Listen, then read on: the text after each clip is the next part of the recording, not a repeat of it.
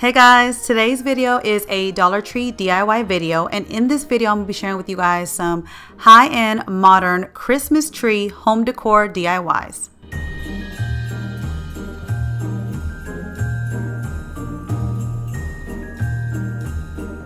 So for the first DIY, I'm going to be using these like 3D thick wood Christmas trees that they have at Dollar Tree right now that I was super excited to find, and I shared it with you guys in my Dollar Tree haul. They also have this in like a bell shape and also a star shape. But I wanted to do the Christmas trees because I saw another YouTuber, Liz Faywick DIY. She used these and did a color blocking kind of technique on it, and she did it with red and green, and I love the way that she did it, so I wanted to try my hand at making kind of like a high-end modern decor feel to it. So I grabbed 3 of them as well, but I'm going to be doing a different color for each of them to give you guys different options. So this first one, I loved the wood grain on this one. You can really see the beautiful wood grain on this one. So I wanted to be able to have this shown. So for this one, I'm going to have it's natural wood finish, and I'm also going to paint it white. So I'm taking this painter's tape that you can also find in the auto section at Dollar Tree, and I'm taping off where I want to paint the white part.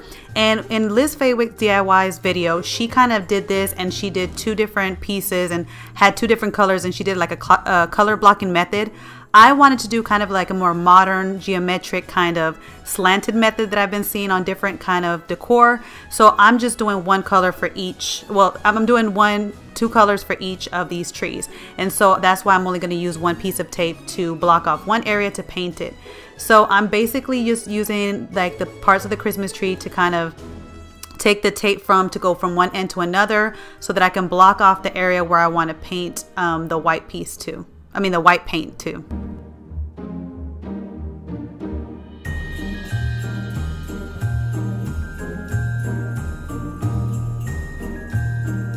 For the next 2 Christmas trees, I'm going to paint them both completely white. For one, their wood finishes weren't as nice, so when you are looking at these, make sure that you really get a look at them because some of them do come chipped and mess up. And also because I wanted these to be a little bit more modern, like kind of high-end glam looking. The first one is more of like high-end kind of farmhouse, and this one's more like, you know, these next 2 would be kind of like high-end glam or modern for your, you know, for your decor style. I did 2 coats of white paint on this, and then once the second coat was still a little bit wet, I took off the tape because you don't want it to be completely dry because sometimes it might chip the paint.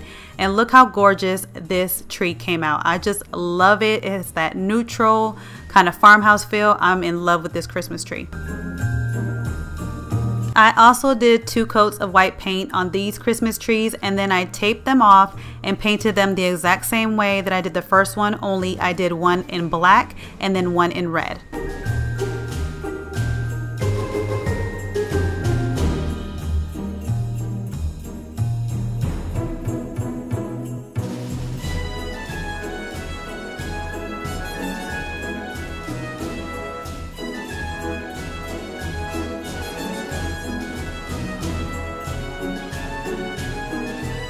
Now in Liz Faywick DIY's video, she used some long sticks to actually stand up these trees, but I didn't want to have like a long stand in the back, so I'm taking these Jingle block pieces, these tumbling towers that they have at Dollar Tree that we use so much for DIYs, and I wanted to share with you guys that there's 2 sizes now, the small size that was normally there, and now this huge size that, guys, is such a great deal for DIYs.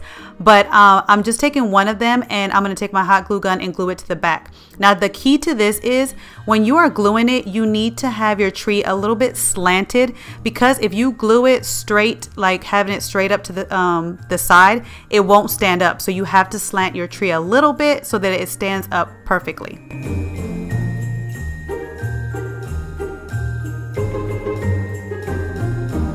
And this is how they turned out, you guys, and I'm absolutely in love with these. They came out so good and so high-end looking. And you can make a set of, you know, 2 of these, a set of 3 of these, all the same color scheme if you want. The reason why I did 3 different colors is because I like to give you guys variety on my channel. So if you're into that farmhouse neutral, the first one might be, you know, the right one for you. If you're into that modern black and white, the second choice would be good for you. And if you just want just some traditional Christmas colors, then the red and the white one is perfect for you as well. So I'm going to be using all 3 of these in different parts of my house, because in different parts of my home I have decorated like different different ways. So like I said, I'm in love with this. You can just have it on its own, like one of them, sets of 2, sets of 3s, but this is so gorgeous, so inexpensive, and it looks so high-end modern for your home for Christmas. I wanted to make bigger versions of this decor piece, so I took these signs that they have at Dollar Tree right now, these skinnier signs, and this one right here, I loved the wood grain on this one. When I saw it, the wood grain on this was absolutely beautiful, so I knew that this one I wanted to do the same thing I did with the first one that I shared with you guys for it, like that white and neutral. But be careful, because just like the other ones, these little signs, these little unfinished signs, they also have, some of them look nice like this one and some of them don't. So you have to kind of look at the wood grains if you want to go for that wood grain look. Keep looking and make sure you find one that has a nice wood grain. So I'm doing the same thing. I'm taping it off and I'm painting this white just like I did the first ones that I shared with you guys.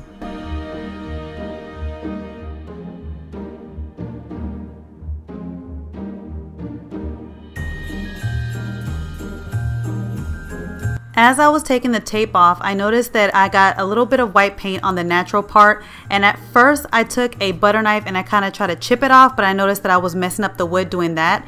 So then I just got a rag and I kind of dampened it, and because I remember that the paint was still kind of, you know, not fully dry, and that did the trick. It got right up. So it's good to always take the tape off when the paint is still a little bit wet, and if you have like a mess up like I did, it can easily come off with, you know, just a rag and some water. And I wanted to show you guys that mess up, because I think that, you know, we should always see the mess ups, that way you guys know like the goods and the bads that happens in our DIYs.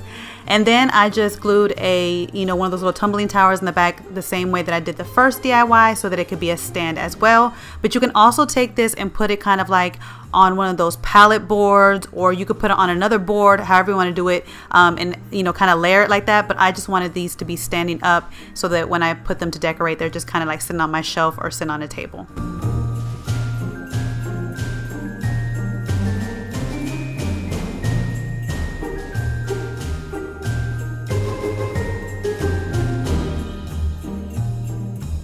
For these next two, I'm going to paint them completely white like I did the other one, but I'm going to do a different little twist to this. Instead of painting them black or red, I'm actually going to add contact paper to them to give them kind of a more glam look and kind of a farmhouse look. And so that way you guys have a different variety. I love giving you guys variety. So the two that I'm going to be using, I have a marble contact paper for a glam look, and I also have a wood grain paper for more of a farmhouse feel. Now this marble paper, contact paper, I get it at Walmart, and you get it for around $5. And as you can see, it's a big roll, and I've used it for a lot of DIYs. So it comes with a lot for around $5. So that's a good deal. Now this one, if you want a Dollar Tree option, this one is in Dollar Tree. The wood grain one, people have used it for a lot of DIYs, and so you can use this one as well for that little, you know, farmhouse touch. And so what I'm gonna do is I'm going to add it to like the bottom part where I would have taped it off to paint. I'm just going to add the marble contact paper first. So what I'm doing is I'm going to cut out, I'm going to measure like a square or a rectangle around the same size of the Christmas tree, and then I'm going to take it, I'm going to cut it in as much as I can to the size of the Christmas tree. Then I'm going to layer it on top of the Christmas tree and then fold it down diagonal to connect the corners, so that I can get a nice slant on where it would, you know, where it would be. And so, and I want to make sure that the wood grain and also the marble lays like it needs to be on my actual Christmas tree. That's the reason why I'm going to lay it over it first and slant it backwards, so that way I have the wood grain going the right way and the marble going the right way. And then I'll cut it off, and then I just attach it to my, you know, my Christmas tree. I will say that the one from Walmart sticks better than the one from Dollar Tree though.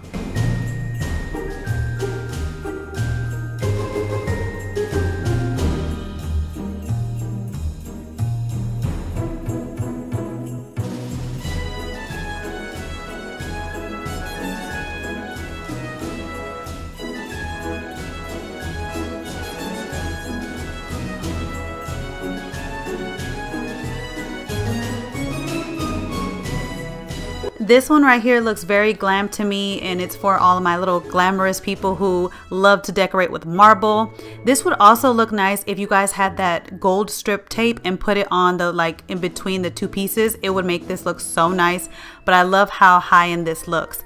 And then this is how the wood grain one turned out, which I was really surprised how this one turned out because I wasn't sure how the brown and the white would go together, but it looks absolutely gorgeous together. I love it. This is definitely going in my bedroom because you guys know I decorate with farmhouse fields in my bedroom, so you will see that in my decorate with me videos. And that is it for today's video, you guys. I hope you guys enjoyed it. I had so much fun making these. These came out way better than I thought they would, and I can't wait to decorate with them in my home. Probably come in November. I'm gonna get a head start on Christmas stuff. Stay tuned because I have a Pottery Barn inspired dupe to share with you guys on the next video. I took some Dollar Tree items and created two different Pottery Barn items for Christmas they came out so cute that you guys are gonna love. So stay tuned for those videos. And if you have any other DIYs that you want to see on my channel for Christmas, let me know in the comments down below. And also let me know your favorite DIY to today's video. And I'll catch you guys in my next video. Bye, guys. Hey guys, don't forget to click on the picture in the middle of the screen so you can subscribe to my channel and get notifications on all the new videos that I put out. And check out these other 2 videos that I have posted on my channel on either side of my picture. Have a great day.